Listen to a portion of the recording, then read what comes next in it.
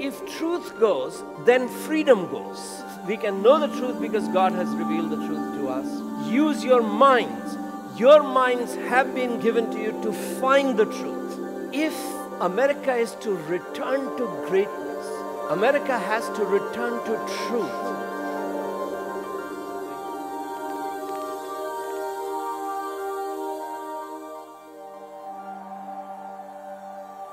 Thank you each one for coming. In these 7 lectures on Tuesday nights here at Redeemer Lutheran in Fridley, I'm talking about why Christianity lost America and how to return America to greatness. Tonight, my theme is returning America to truth. When Harvard University was founded as a college, the goal, the motto was Veritas, truth. Education was supposed to prepare young people to a pursuit of truth for all of their lives. America became a beacon of freedom to the whole world, a great nation, because America was founded upon truth, such as all men are created equal and are endowed by their Creator with certain inalienable rights. Amongst these are life, liberty, and pursuit of happiness. And to ensure these truths, these governments are instituted amongst men, which derive their just powers from the consent of the governed, so said the Declaration of Independence. So America was founded on truth, and that's why it did become a great nation. Not many historians admit that India, my country, exists as a nation, free nation, because of America. As early as 1833, British evangelicals and Victorian Christians in general were using the success of American Revolution as an argument why Britain should not keep India as a colony, but prepare India for her independence. And the success of American Revolution was one of their strongest empirical argument, although they were inspired by the Bible and biblical theology that God's desire is freedom. That's 1830s. 38 was when Charles Trevelyan, for example, argued that in his book on the education of the people of India. In 1940, that's 110 years or so later, it was American President Franklin Roosevelt who persuaded Winston Churchill, it was not Mahatma Gandhi, but American president who persuaded Winston Churchill that India should be given the right to self-determination along with all other colonies, that they should become free nations. So Roosevelt's role was at least as important as Mahatma Gandhi's role in India becoming free. And Roosevelt was not just an individual, he was expressing some of the fundamental assumptions of American civilization. Now that's a part of history in which I will not go today, but I remind you of that simply to make the point that America was very important for the freedom of the world. In 1945, the world did not create, after the Second World War, united empires. It created united nations because America was a nation forged according to the biblical understanding of what it means to be a nation. So America was founded on truth. American education and American political system was founded on the foundation of truth, and that made America great. Therefore, returning America to greatness means reestablishing the authority of truth in American culture. Today, one of America's fundamental problems is that people don't believe in truth. A typical high school graduate, as he graduates from a high school, enters the college or university, he believes no one knows the truth, no one can know the truth. Anyone who says, I know the truth, is a bigoted fundamentalist. So 70% of Americans, particularly amongst the young people, don't believe that there is any such thing as truth or that it can be known. Now, the tragedy is not that the secular education no longer believes in truth. The tragedy is that Christian education and much of the Christian church in America doesn't believe in truth. My book, which is for sale at the book table at the back, called The Book That Made Your World, How the Bible Created the Soul of Western Civilization, was published by Thomas Nelson in 2011. And one Christian university in California immediately picked it up as a textbook. Every individual joining faculty in that university, whether teaching or non-teaching, was required to read the book before they come on duty because the university felt is a book that is integrating Bible with many disciplines of life. It's a true interdisciplinary study of how the Bible has shaped Western civilization. The university also decided that every student who comes to study undergraduate program 4 years in that university will go through this book. So the professor who was responsible for teaching the book invited me to speak to 100 students in 2 different classes who were studying this book, the book that made your world, how the Bible created the soul of Western civilization. I began both the classes with a very simple question, and I took a lot of time to explain the questions to students so that they knew exactly what I'm asking. I won't take that time because I'm speaking to a maturer audience. My question was that suppose tomorrow you find out that Christianity is not true, that God never became man, that Jesus did not die for our sins, that Jesus never rose again from the dead. Christianity is not true. You have found that out. How many of you would still believe Christianity? About a dozen hands went up in both the classes. And these were beautiful Christians who really loved the Lord, who were committed to the Lord. But their fellow students turned to them aghast, shocked, that you know Christianity is not true, even then you will believe Christianity.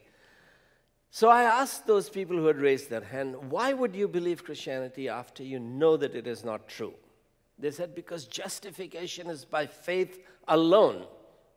They were not Lutherans, they were Baptists, but they were,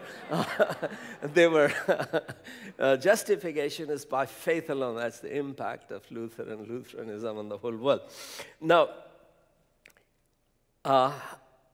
so in their minds, these beautiful Christians grew up in Christian homes, went to Sunday school, went to Christian high school, went to Christian university. Some of them were in Christian university for 4 years.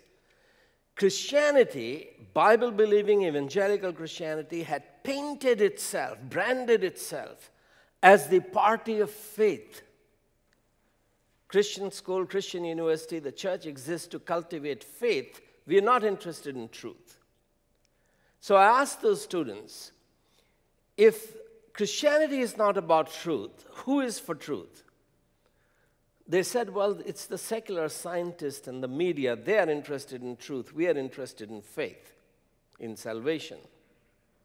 So I said, okay, if it is the secular world which is interested in truth, can you name one secular scientist you think knows the truth? And both the classes independently named Stephen Hawking, who had published 6 months earlier his book on the grand design.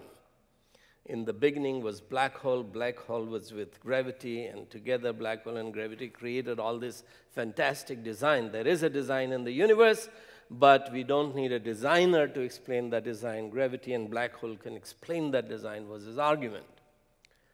So here are beautiful Christian students in a Christian university who believe that Christianity is about faith, it's not about truth.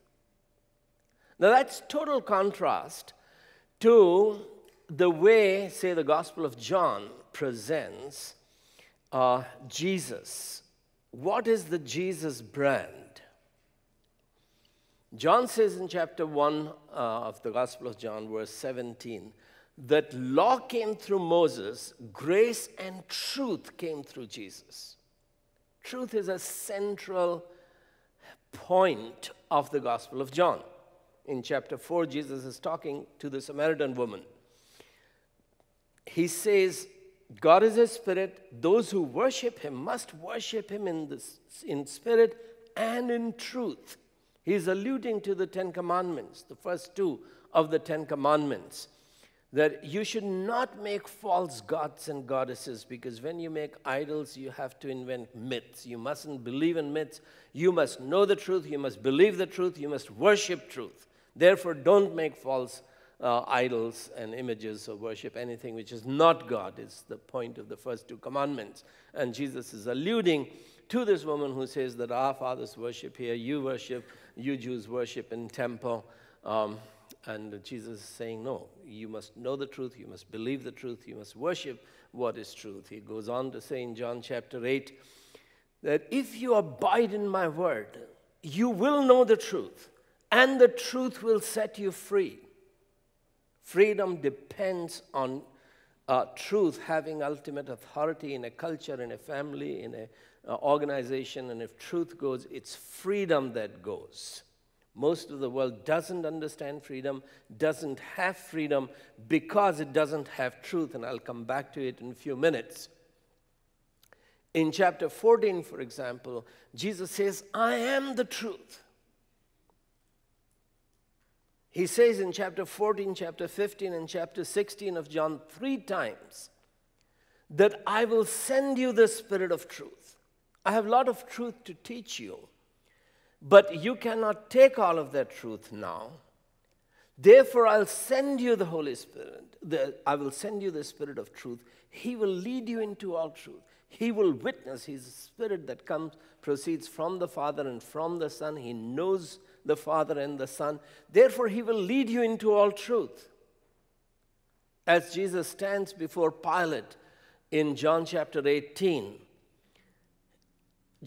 Pilate asks him, are you then the king of the Jews?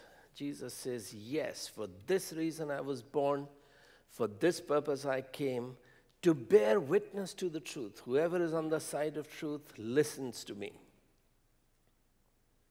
Peter dismisses him. What is truth? Goes out to the crowd and says, I find no basis for a charge against this man. He is innocent. The crowd shouts, crucify him, crucify him. He comes back and begins to question again, and Jesus becomes silent. Jesus stops talking to him, and Pilate is puzzled. Why wouldn't you talk to me? Don't you realize that I have the power to crucify you or to set you free? Suppose you are Pilate's wife or his golf buddy, and you say to him, wait a minute. You are the Chief Justice of the Supreme Court of Israel. You just made a public declaration that there is no basis for a charge against this man. This man is innocent. If he is innocent, do you have the power to crucify him? Or is the power given to you to defend the life of an innocent? You have the army at your disposal. What would Pilate say? He would say, oh, you're just a woman if you happen to be his wife. You don't understand. Now, nobody knows the truth. Nobody can know the truth. Truth is a point of view. His point of view is that he is guilty and should be crucified. Her point of view is that he should be set free because he is a good man. Truth is a point of view. It's all relative. It's true for you. That's true for him. What matters is my point of view. What matters? Why does my point of view matter? Because I have the army. I have the sword. Why isn't Pilate interested in truth? Could he have said to Jews, thank you for bringing this guy to me. You know, I've been governor all over. I've been posted all over the Roman Empire. I've never met somebody who knows the truth. Now that you've brought him to me, leave him with me for the weekend. Tomorrow is your Sabbath. You go and observe your Sabbath. Come back. We can hang him on after the weekend. But let me learn all about truth. The Jews would have probably said, fine. Why wasn't he interested in truth? That's because 300 years prior to Pilate, the Greek rationalism had degenerated into skepticism at first, into relative skepticism, doubt, and finally into absolute skepticism under the impact of Buddhism. Alexander the Great traveled with some philosophers all the way up to India. He met some of these Buddhist philosophers who were naked, who were living in jungles, making Buddha's statues, etc.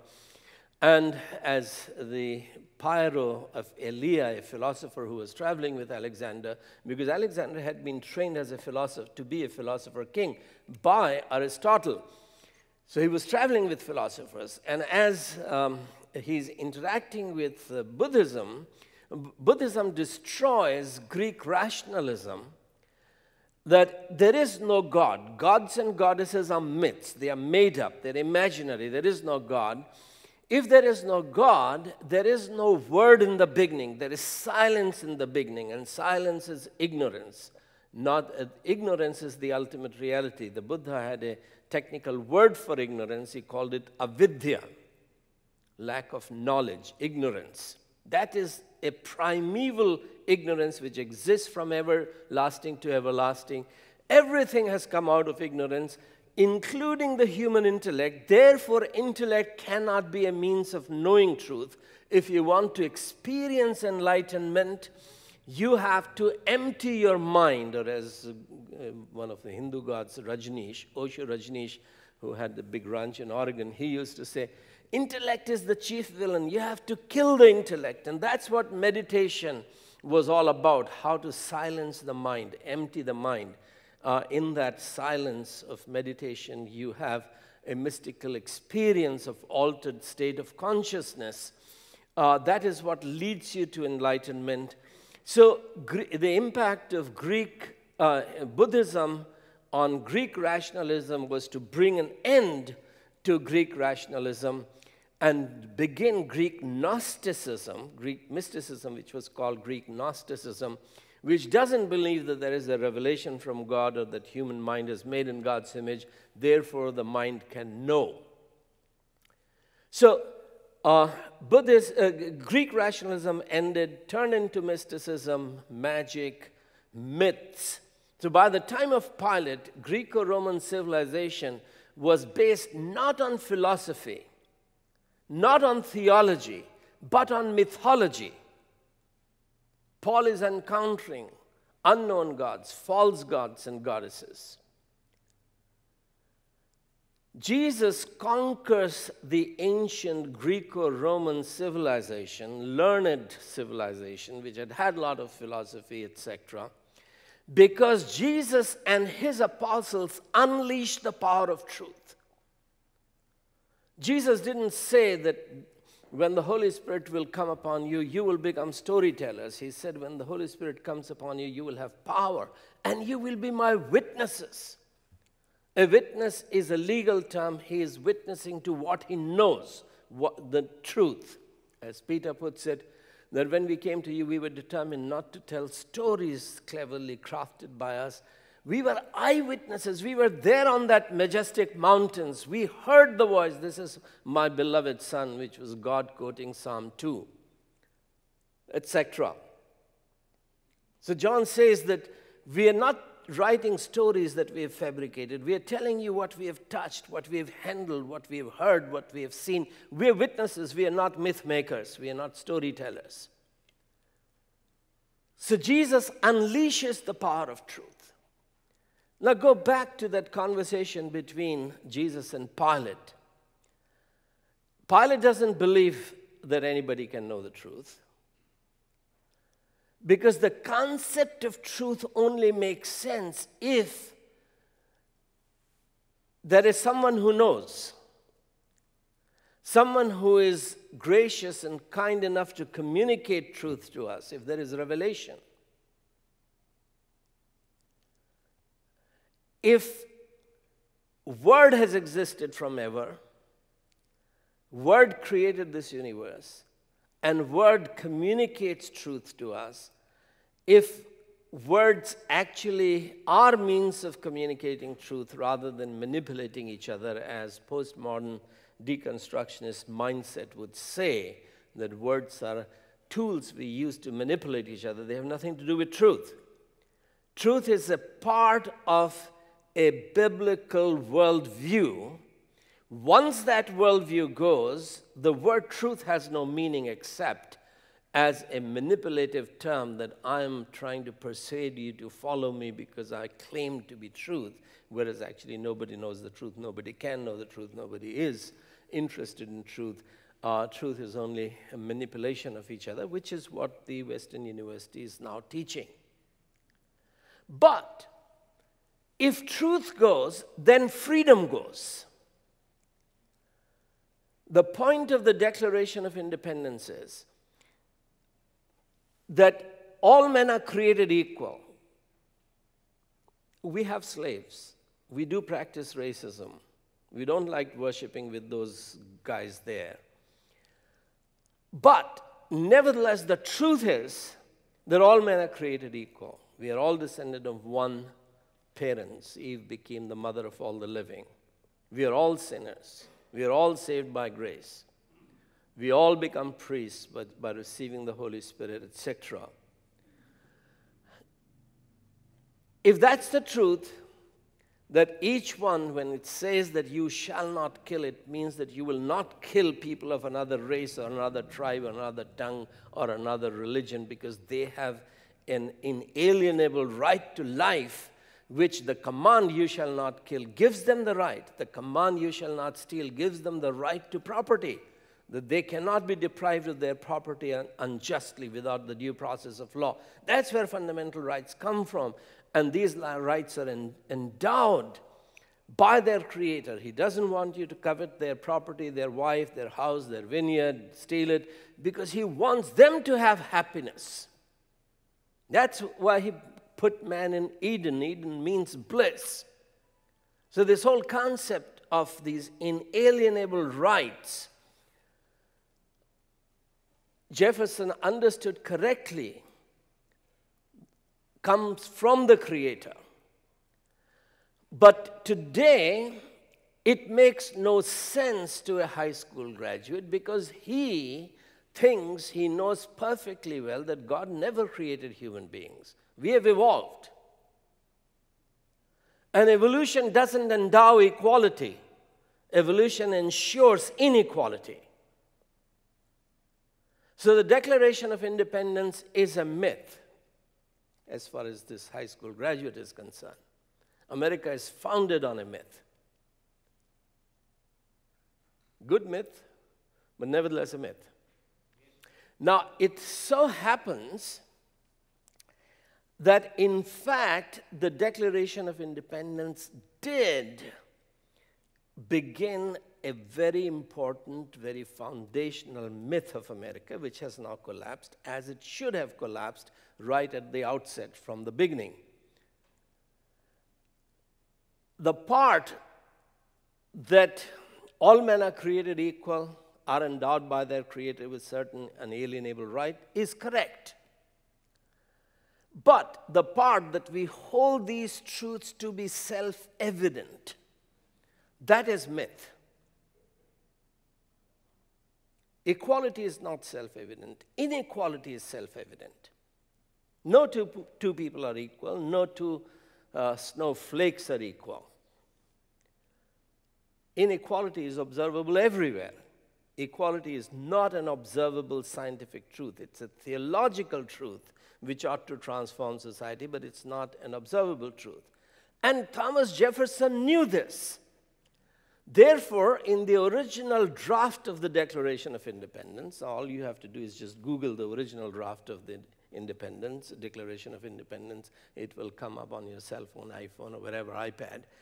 He wrote, "We hold these truths to be sacred," meaning revealed in sacred scriptures, that all men are created equal and are endowed by their Creator with certain inalienable rights. That's what Jefferson wrote.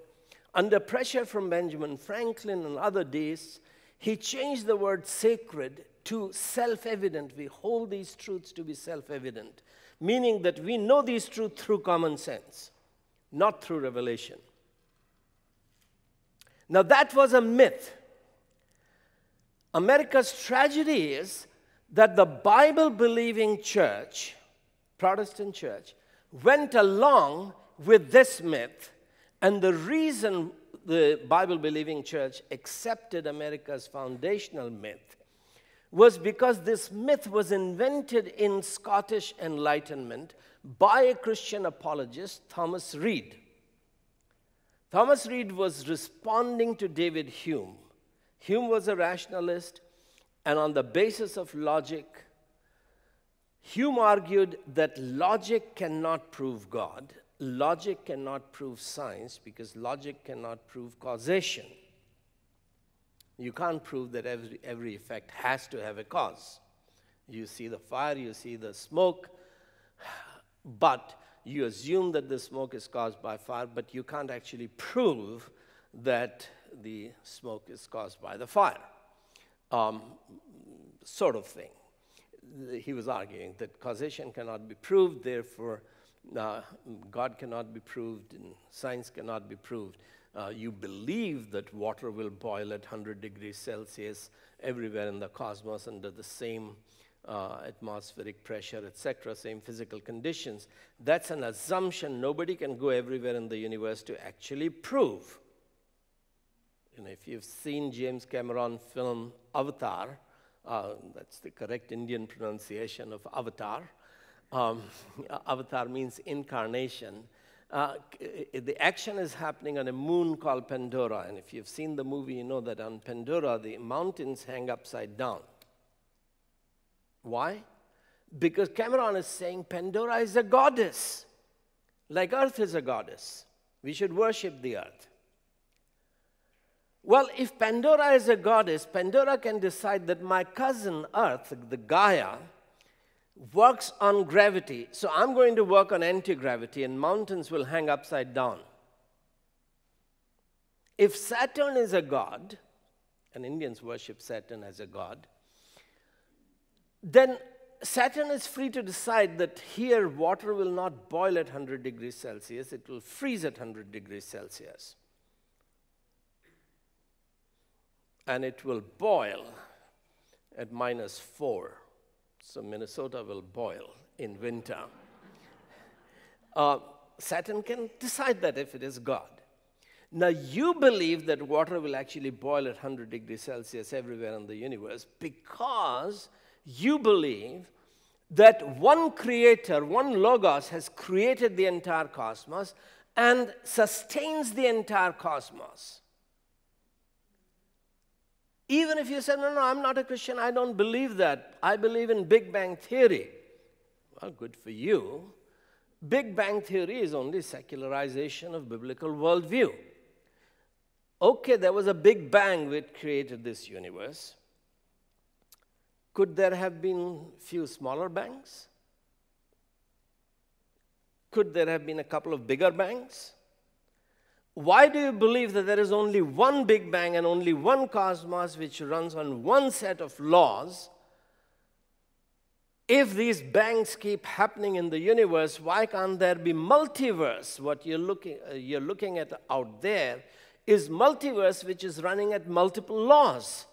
That the whole cosmos is running and with one set of laws is a theological assumption, even if you call yourself an atheist who believes in Big Bang as the beginning of the universe, etc. So this is the sort of argument which Hume is making, and in order to save God from Hume's legitimate rationalistic attack on Christian apologetics, Christian philosophers, Thomas Reid invents the theory of common sense.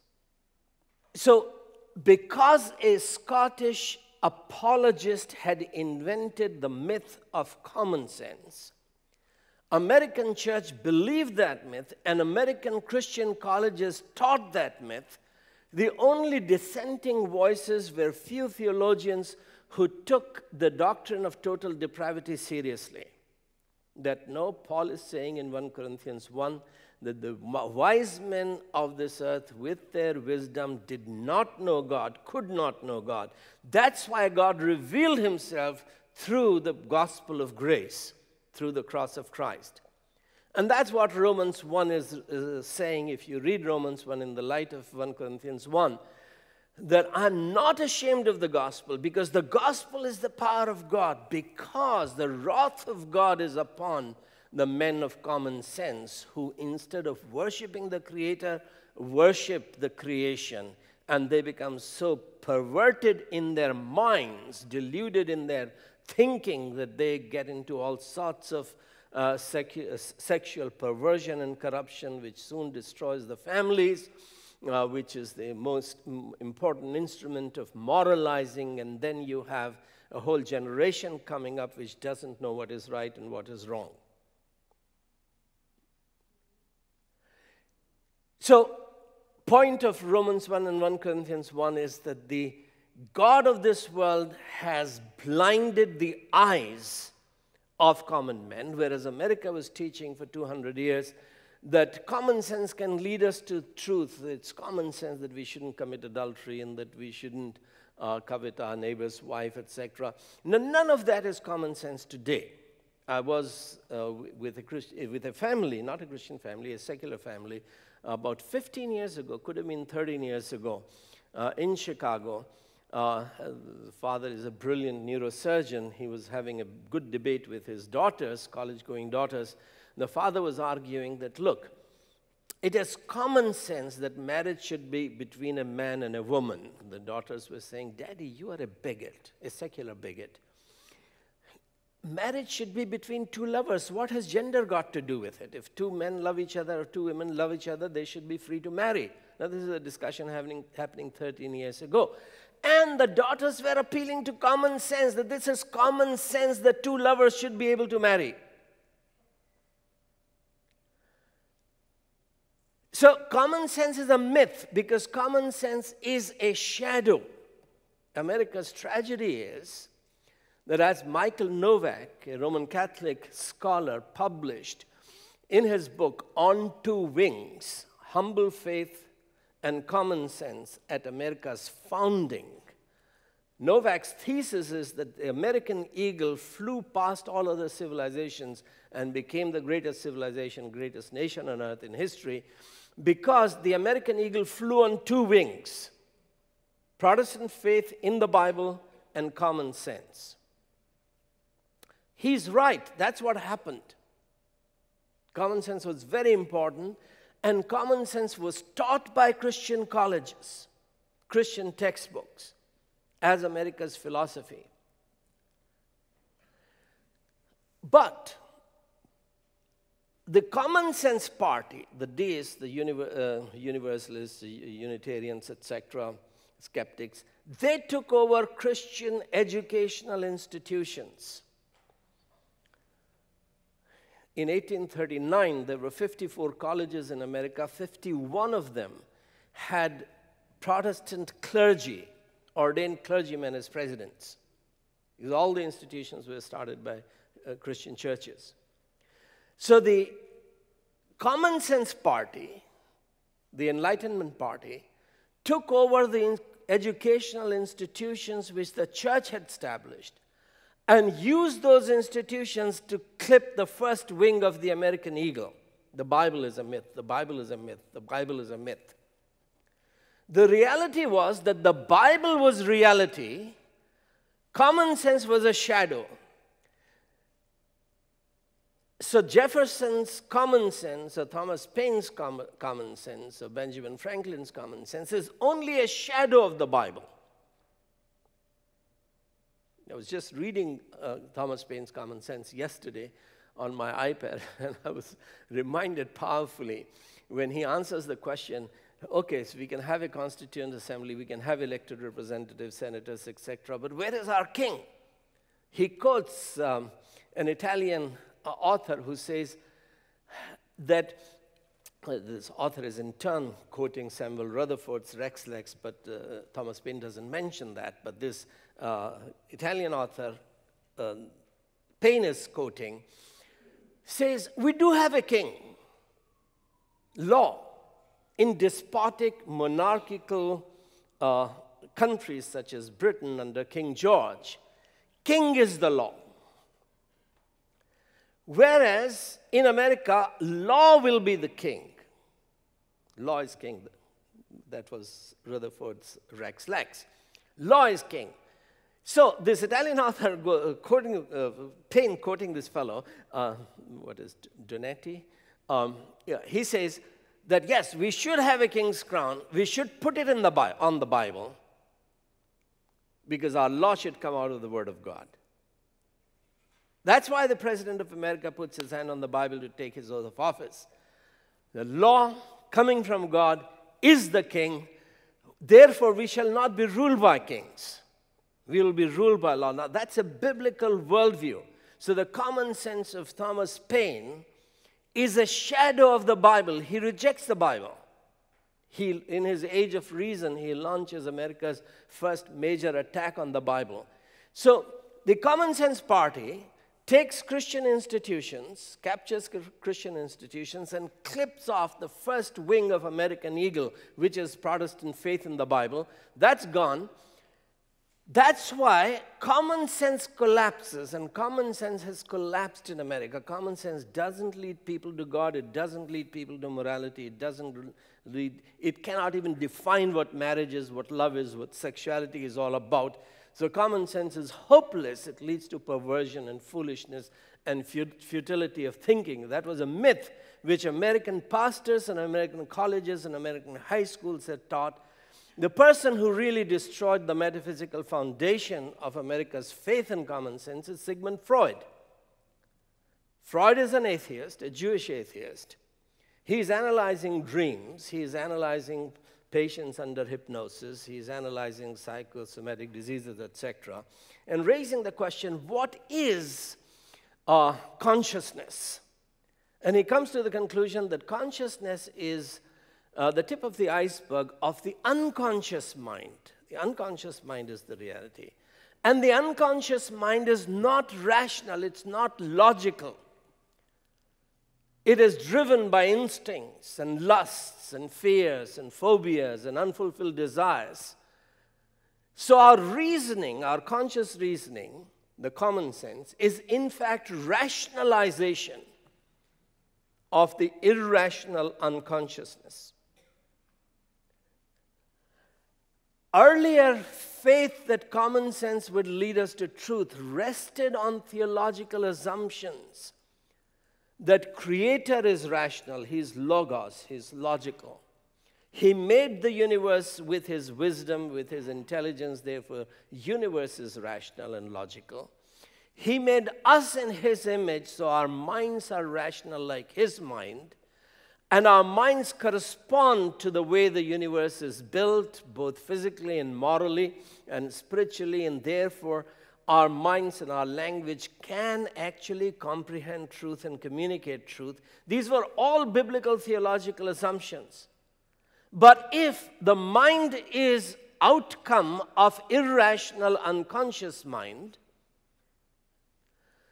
then mind can have nothing to do with truth. Reasoning is only rationalization of what I desire, how I want to manipulate you. So Sigmund Freud, his psychoanalysis, destroyed the metaphysical foundation of belief in common sense, that common sense can lead us to truth, that common sense is about truth.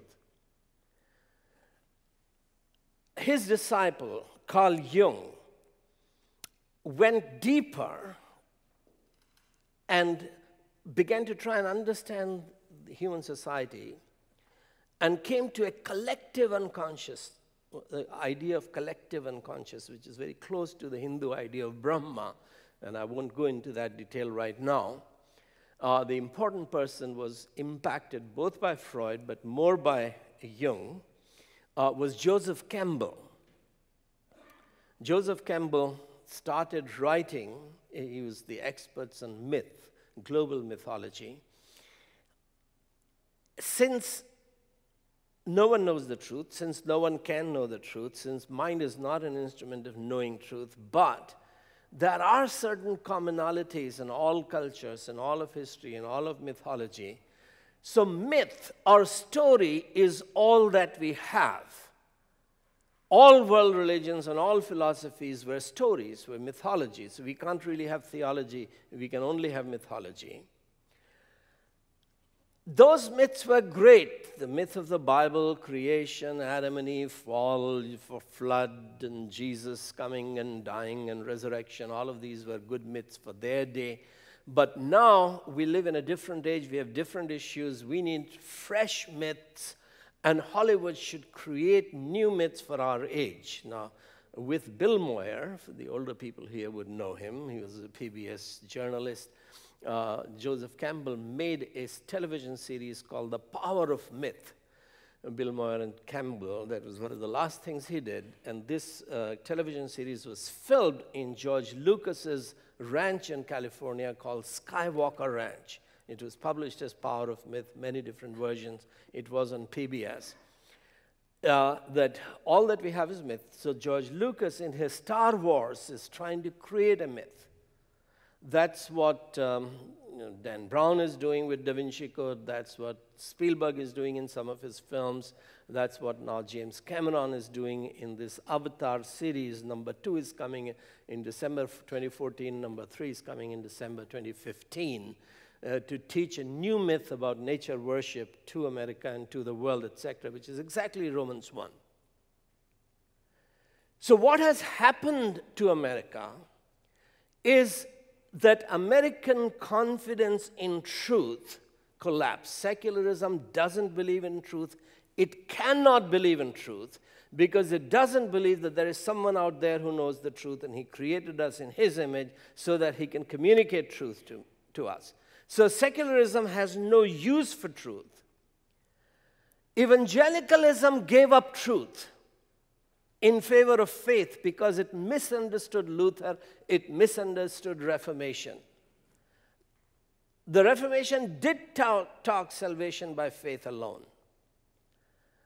It didn't say salvation by faith and truth because Catholics and Protestants agreed that Christianity is about truth. We must believe that which is truth. There was no dispute over truth. Therefore, the slogans such as justification by truth alone never became part of the Reformation tradition. But because it didn't become part of our slogan, it doesn't mean that truth was not important. The whole fight was about truth. What is truth? How do we know truth? Is it the church that tells us what the truth is, or God's revelation in the Bible that tells us what truth is? Reformers are saying because the Bible is God's word, and the Catholic Church was saying that for 1,000 years. The Bible became the cultural authority of the West because thanks to the Roman Catholic Church. The Roman Catholic Church has been saying for 1,000 years the Bible is the word of God. And the Reformers agreed with the Catholic Church on that point. Luther's point is that you are saying the Bible is the word of God. That is correct. If that is so, then Bible's authority must supersede the Pope's authority and the Church's authority. That was the conflict. So, yes, we can know the truth. Both Catholic and Protestants agreed.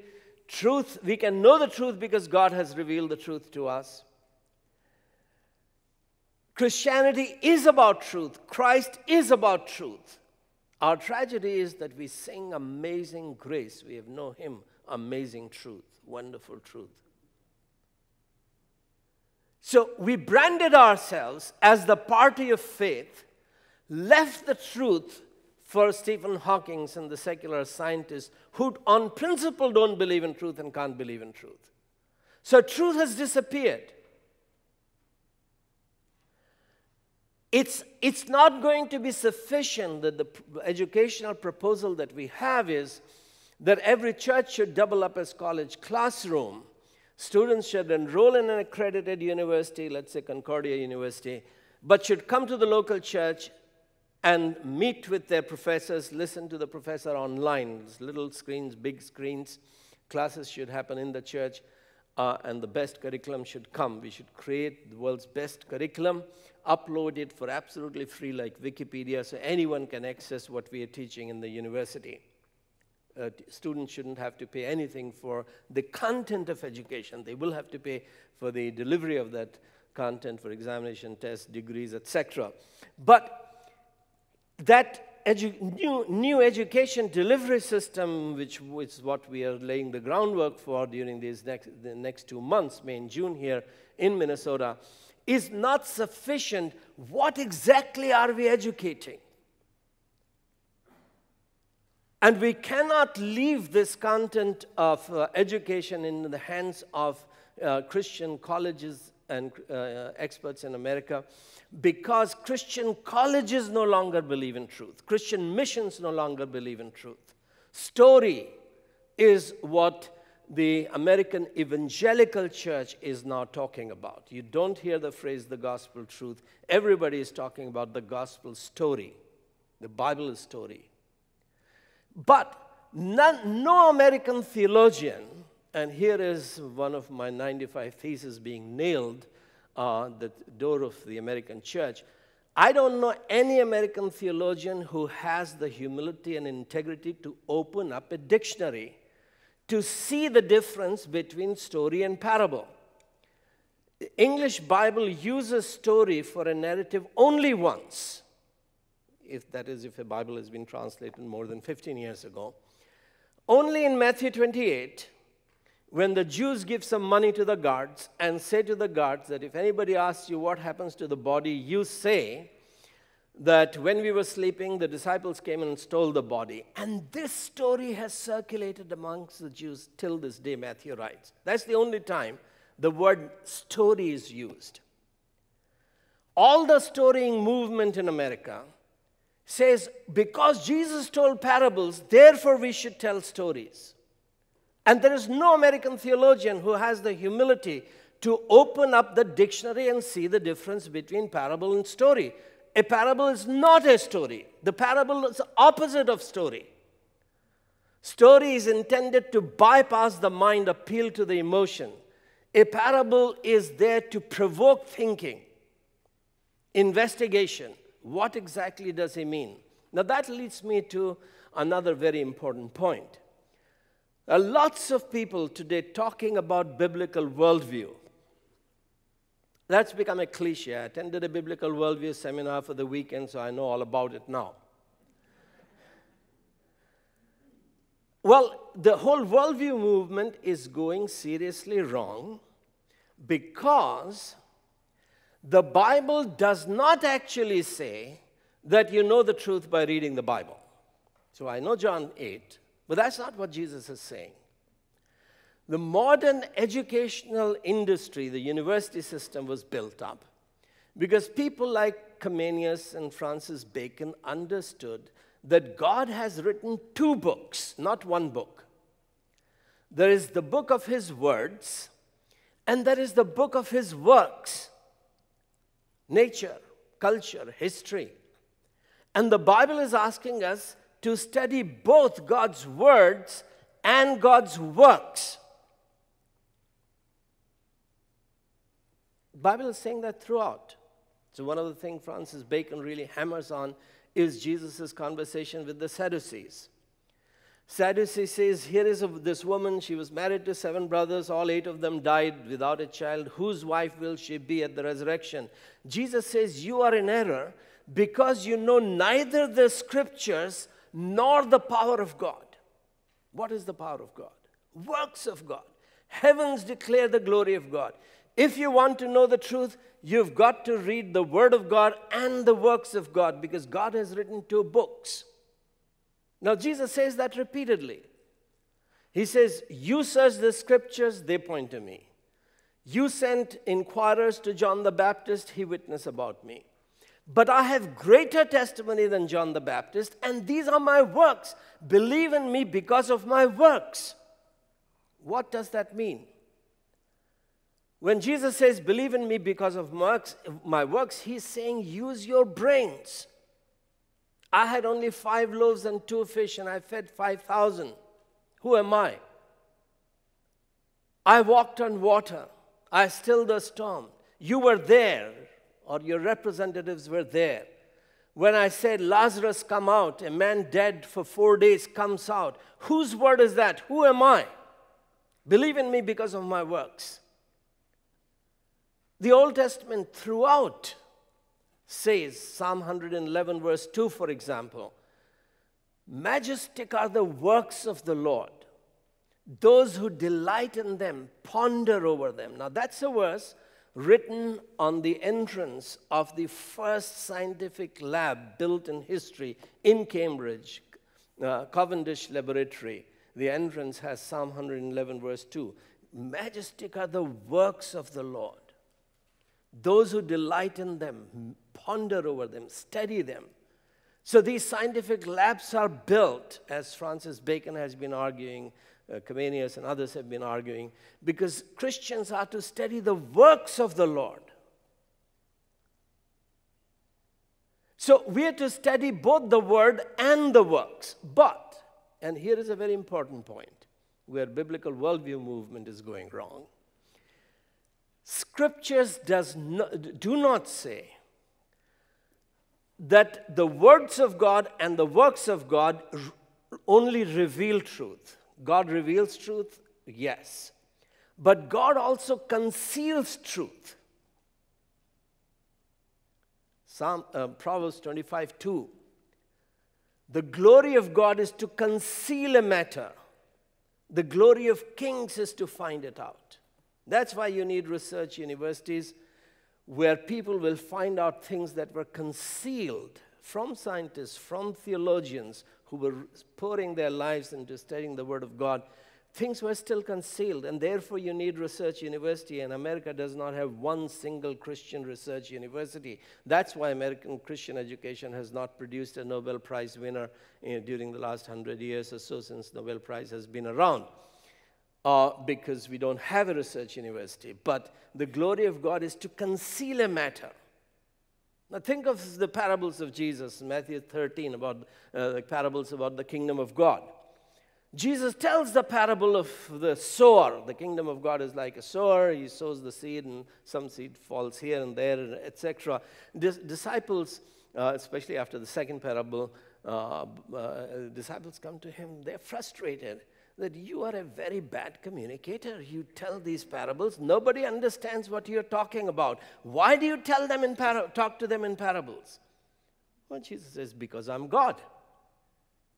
The glory of God is to conceal the matter. It's your job to find out. Think about what I have said. Connect the dots. Talk to each other. Search the scriptures. Use your minds. Your minds have been given to you to find the truth. So the purpose of education is not indoctrination, brainwashing. Christian education is not about brainwashing. It is about seeking truth. Your mind is made in God's image. It's a talent given to you. You have to multiply that talent. And that's what a homeschooling mom, that's what a Sunday school teacher is doing. That's what a Christian high school ought to be doing, and a Christian college ought to be doing, and was doing. And that's why the Western civilization produced all of this phenomenal research and development and advancement of thinking, which once we made the purpose of education to cultivate faith, not cultivate mind and pursuit of truth, we lost some of that tremendous heritage as anti-intellectualism developed in Christian seminaries and in Christian universities. Now, this is not obviously an exhaustive study of the themes that I'm proposing today, but let me begin to move towards conclusion. We will be uploading these lectures on YouTube, and then the questions that we are not able to adequately answer today, we will continue a dialogue, because we want to invite the global conversation on this, since I'm not just speaking to you, I'm speaking to professors in Christian colleges and universities, and I'm speaking to the Muslims and Hindus and secularists. Today, I'm saying that America became a great nation because American education was pursuing truth. American political system was giving ultimate authority in the culture to truth. America went wrong at its founding itself in not acknowledging revelation at the source of truth, but making common sense the source of truth. I will come back to take another 2-3 minutes on that point, but let me summarize what I've said so far. That if America is to return to greatness, America is to return to freedom, America has to return to truth, which means American education once again has to become pursuit of truth. Do we want great financial managers, great engineers, great scientists, great nurses, and great doctors, and great surgeons? Yes. We want to cultivate the mind. But the overall purpose of education is not to help students make money. The purpose of education is pursuit of truth, pursuit of character, pursuit of God, pursuit of good citizenship, etc. But since I used Jefferson's